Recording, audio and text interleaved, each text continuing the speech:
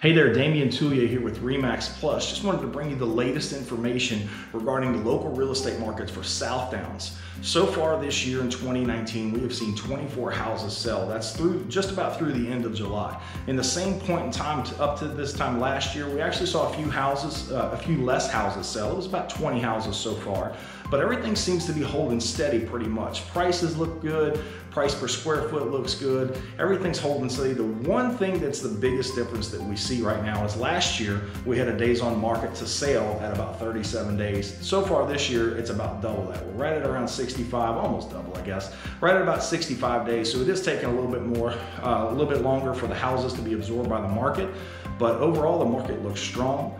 If you have any questions or specific comments regarding this information, please reach out to me, be glad to answer them. If you have a question regarding your specific house, what's your house worth, how has this information changed the value of your house, if it does at all, be glad to answer those as well.